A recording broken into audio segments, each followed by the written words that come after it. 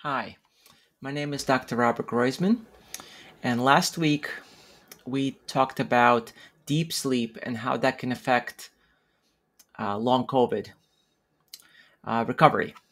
This week I want to discuss how to avoid insomnia in general as it pertains to long COVID. Insomnia is a very common symptom found in long COVID. So, what is insomnia?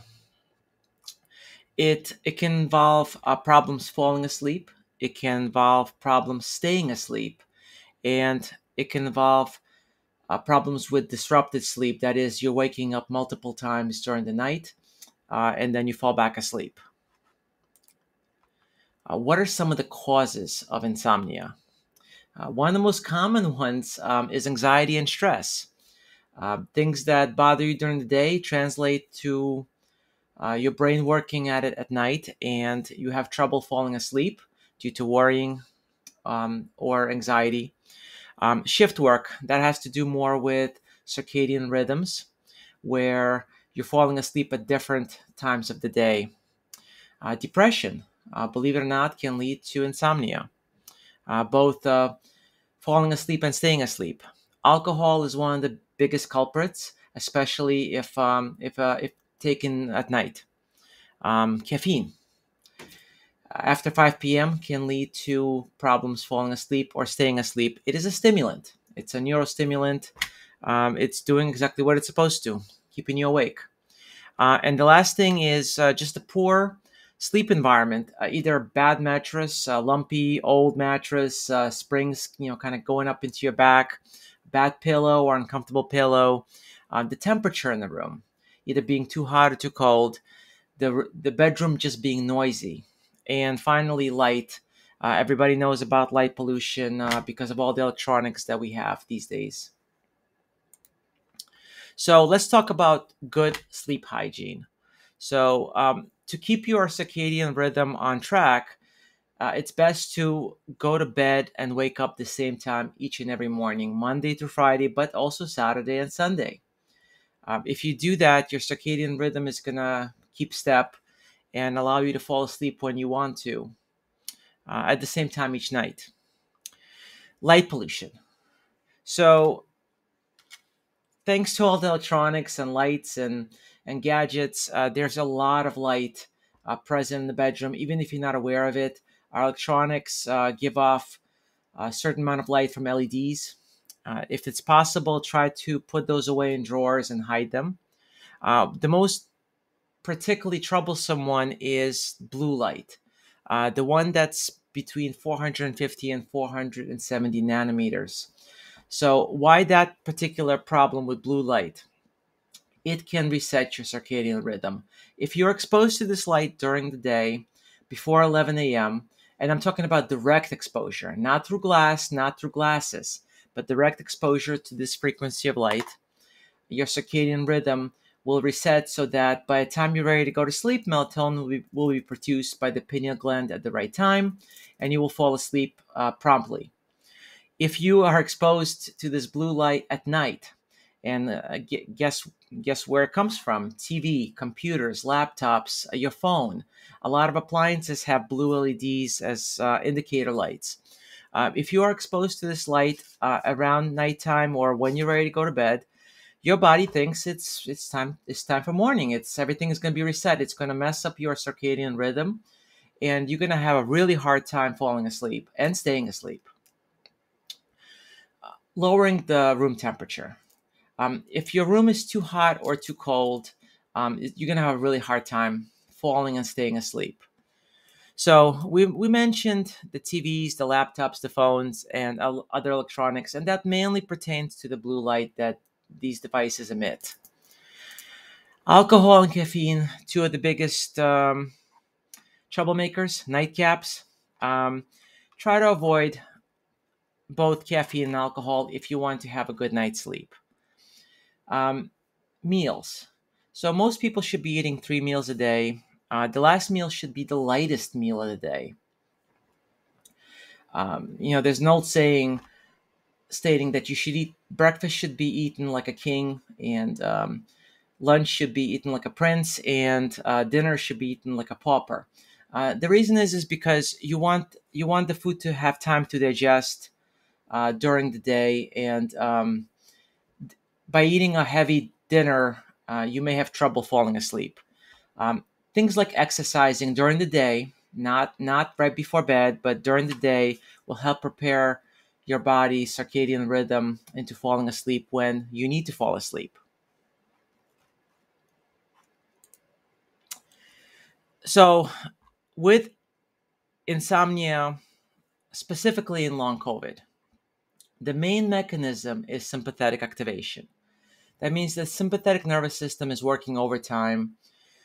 It creates a lot of epinephrine in your system.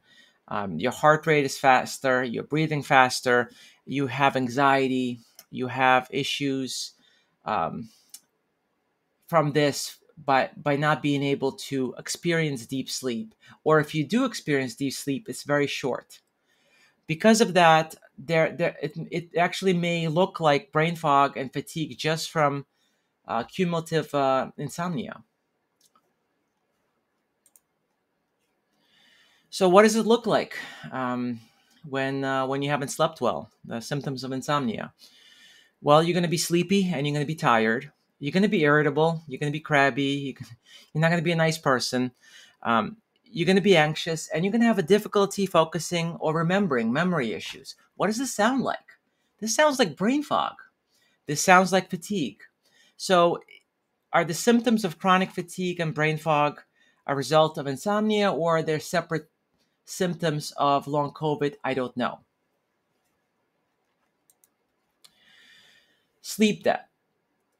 So this is a big problem because your body needs a certain amount of sleep each and every day, and if you don't get the sleep you need or your body needs, it's added to a counter.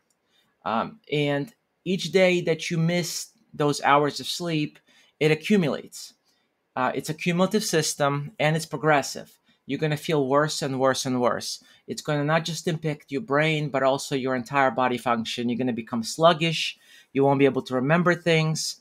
You're going to have a really hard time thinking and forming and focusing on tasks. When you do make up the time, it's not one night, it's not 2 nights. You really need to spend a prolonged amount of time making up the sleep. And what your body is going to do during that time is you're going to be spending a lot more time in deep sleep to recover from the sleep debt. So that's very important that recovery from sleep debt takes time. It's not going to be a quick process. So, what are some agents that can help with sleep? The agents that I'm going to be mentioning are non-habit forming and non-addicting, and will not leave you groggy or drowsy when you wake up. So the first candidate would be melatonin. It is a natural hormone. It is produced by the pineal gland of the brain. It's a small um, raisin-sized gland that sits in the bottom of the brain, and it produces melatonin when you are exposed to darkness. So this is one of those few things where light exposure can change the expression of melatonin. So this goes back to the blue light exposure during good sleep habits. If your brain is getting ready to sleep and is starting to produce melatonin, and you expose it to blue light, you expose it through your eyes to blue light, it's going to stop the melatonin production, and your body's going to become very confused. Melatonin is very, very important in controlling and regulating your circadian rhythm. That's what sets when things happen each and every day. And there's another kind of a neat feature of melatonin is anti-inflammatory. The next agent is called DSIP. It is a peptide. It is called the deep sleep inducing peptide. It is available in an injectable state. It's injected similarly to how insulin is injected into the subcutaneous tissue. What's important about this is that it induces delta wave brain activity in the brain. So it's not a sedative, neither is melatonin, neither one of them actually sedate you. They help induce sleep. So this is found normally, this peptide is found normally in several areas of the brain, including the hypothalamus, but we are not sure exactly where it's made yet. And it has an effect on body temperature. If you're always feeling cold, for instance, it can help regulate the temperature back up. This particular medication is the only FDA approved non-sedative that is not habit forming again. It is prescription, and it works again through melatonin receptor activation. It is about 10 times more potent than melatonin that you would buy over the counter. It is not melatonin itself, but it activates these receptors. It helps you fall asleep and stay asleep, and helps you regulate the sleep wake cycle. So what's interesting about this medication is it's not a sedative.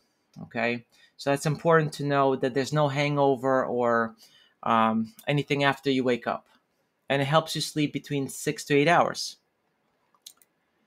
So now we're going to get to some of the sedatives. So sedatives basically make you sleepy. Some of the most common ones are antihistamines like Benadryl or diphenhydramine. You are aware of benzodiazepines and barbiturates, and of course, most people know of medications like Ambien or Lunesta. Now, those are non-benzodiazepine sedatives, and then there's a herbal one called valerian, which has kind of equivocal studies. It works for me. It may not work for you. It works for some, but not others.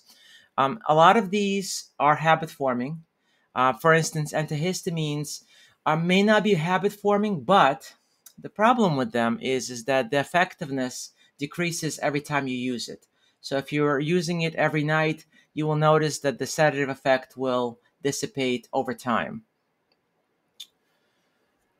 The benzodiazepines and barbiturates have several side effects, including disrupting REM sleep and creating a hangover when you wake up. And the non-benzodiazepine medications can potentially lead to sleepwalking, sleep driving, and very, very vivid dreams. The problem with sedatives is sometimes, even though you're asleep, you're not getting a restful night, and therefore you don't wake up rested. That's all I have about insomnia and long COVID and sleep. I hope this has been helpful. Thank you.